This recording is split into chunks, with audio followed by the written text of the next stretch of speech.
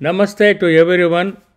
In this lecture, the living cultures of India, we are going to discuss on the memorial stones, which are also called menhirs.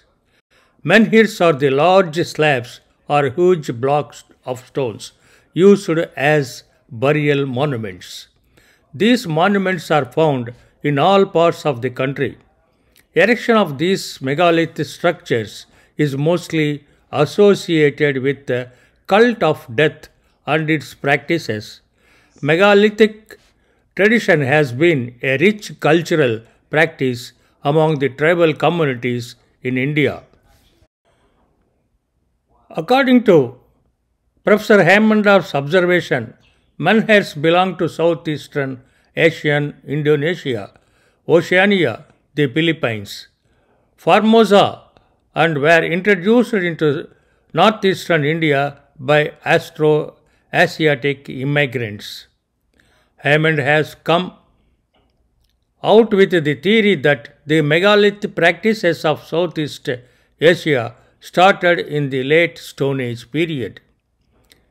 He further says that the center of diffusion of megaliths originated somewhere in eastern Assam, North Burma, or southwest China.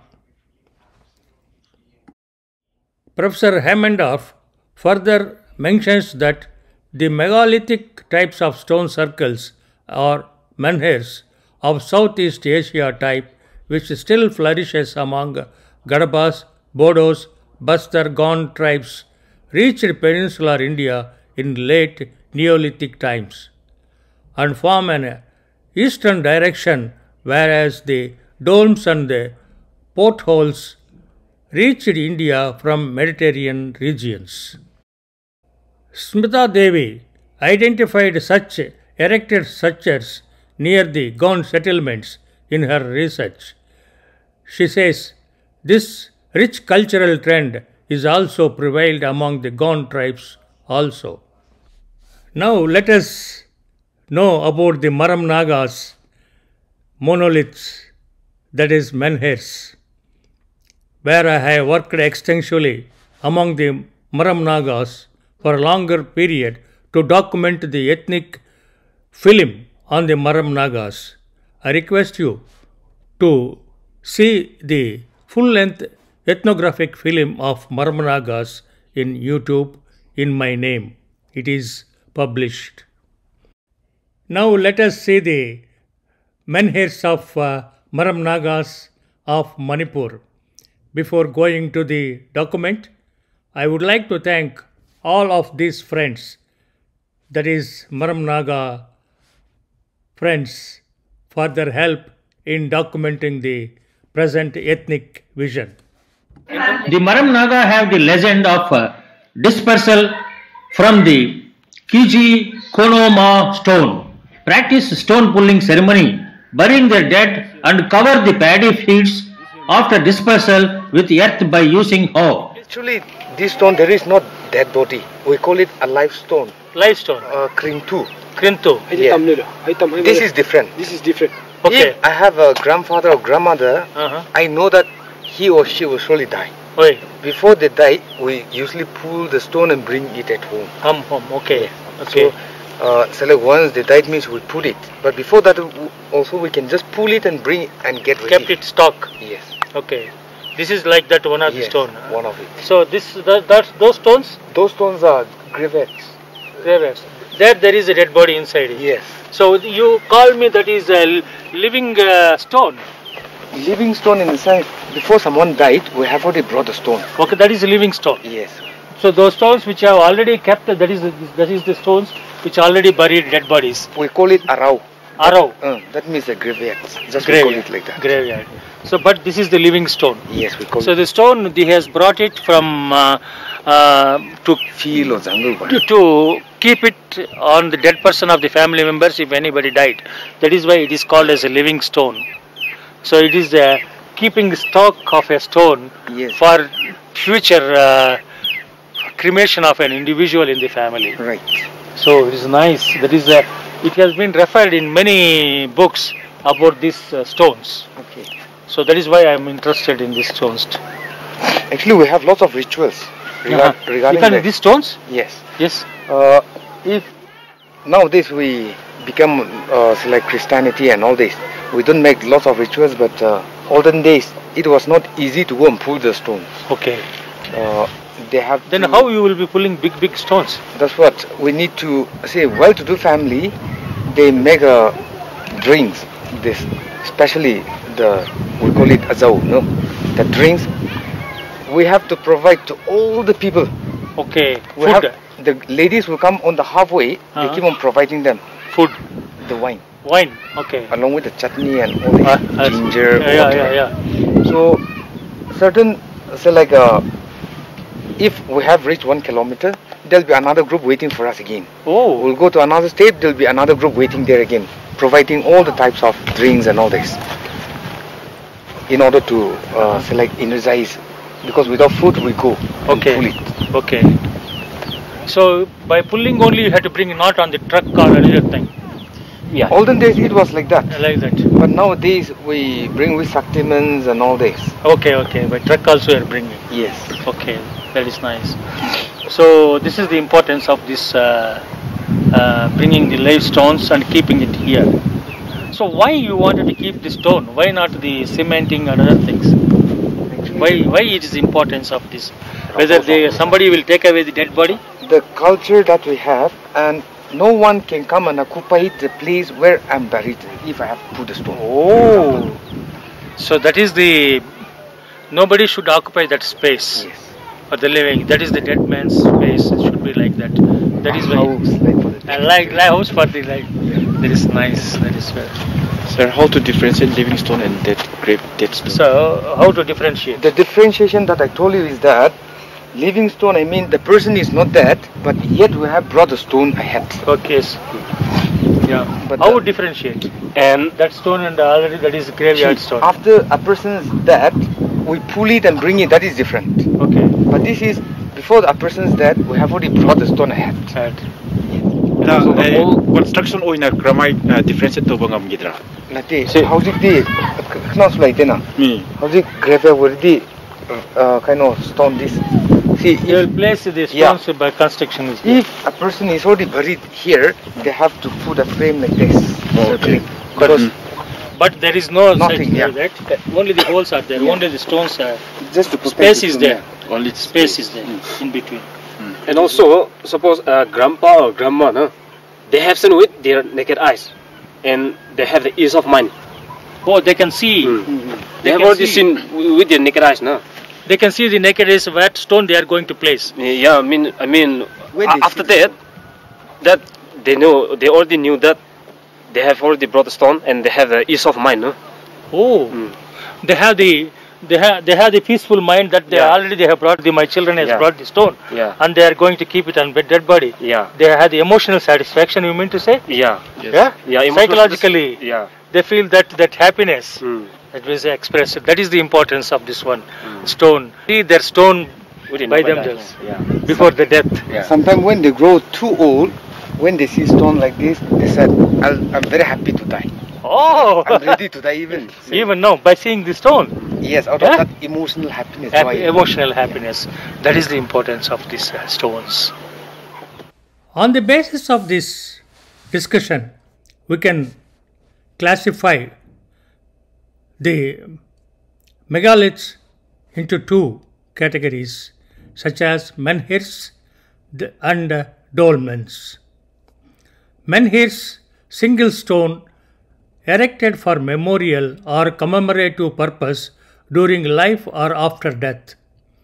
Feasts of merit are very commonly associated with these kinds of monuments, sometimes with wide celebrations.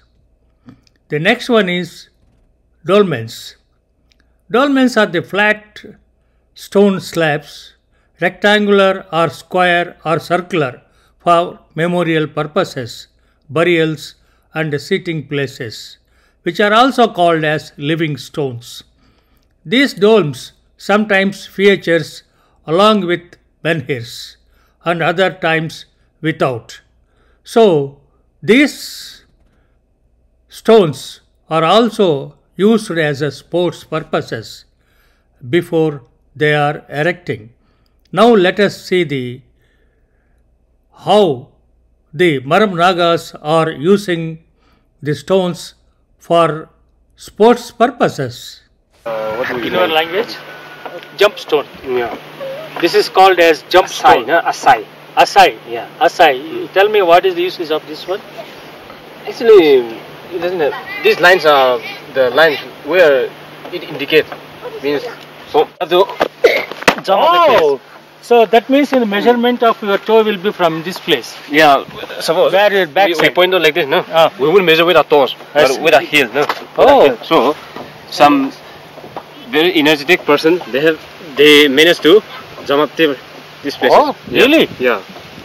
So, this is the one kind of a game you will be playing? Yeah. Baba. It's a very Come on. game, no?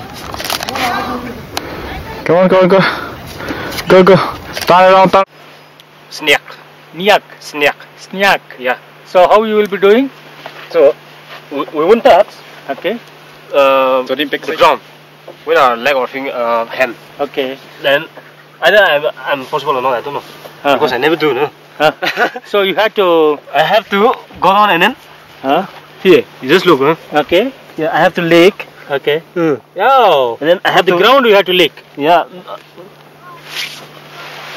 Oh, this is a kind of... I have to come back again, no? After licking. Have to come back again. Yeah, we have particular point, no? Oh. If I give, say like, I have to come and lick. Okay, these different points. Different points, so we have Different points at different distances. Yeah. So that also determines the hero-ness of the individual. Mm-hmm. So this is the very important one which you can observe. The jumping and licking and also the long jump and short put. These are the age-old games. It is not the new games which has traditionally from ages it is coming. We have given new terminologies, that's all, but it is existing from age-old. High jumping, long jumping. This is a kind of high jump which you have seen here is a high jump. That is a long jump which is existing in the society from ages. It is quite interesting. Thank you very much for this information. It will be stored and it will be given to the world about this information. People may think why these people are keeping the stones, these are the mad people, they don't know anything like that.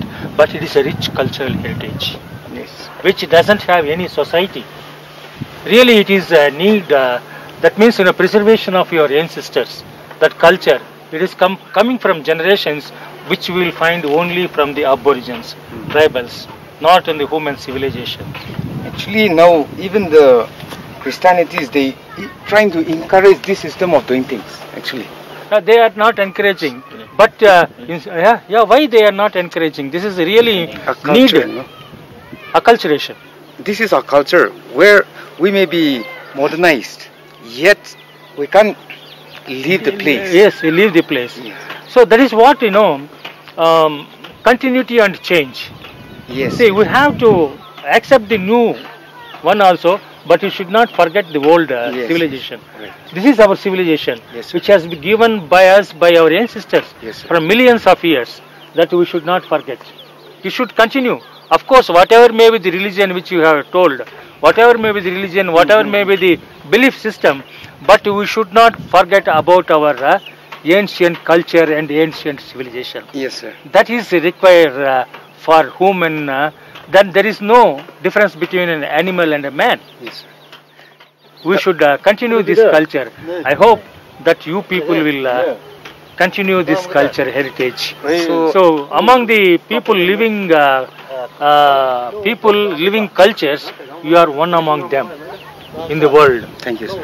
One among this culture, Maram Naga culture is Maram Naga is one of the culture. Still, they have the traditional system, belief system, rituals, and all the ancient cultures they are still following. I request that they should continue this culture further in future also. It is a cultural heritage of India. Okay, thank you. Thank you. Thank you.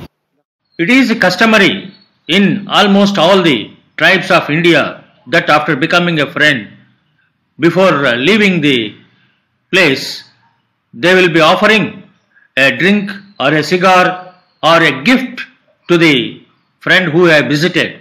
Here, Maram Nagas are offering a rice beer to me before leaving the village. So I had to accept the rice beer.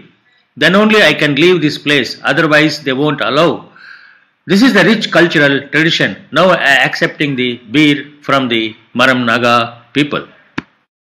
This is the traditional beer. Thank you for giving me this and helping me in this ethnic vision. You will also coming. Another boy, he is from anthropology department. Name? My name is Johnny. Another boy, Ismail, who is from Maram Naga tribe himself.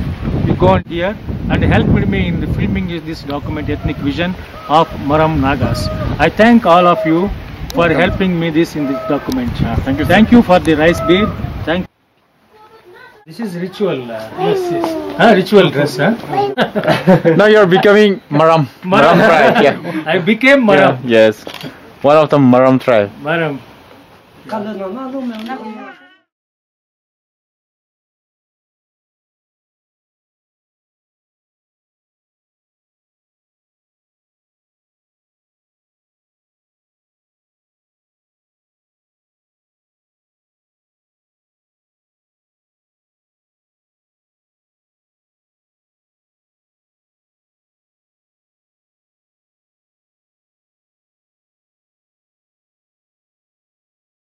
It is customary in almost all the tribes of India that after becoming a friend, before leaving the place, they will be offering a drink or a cigar or a gift to the friend who have visited.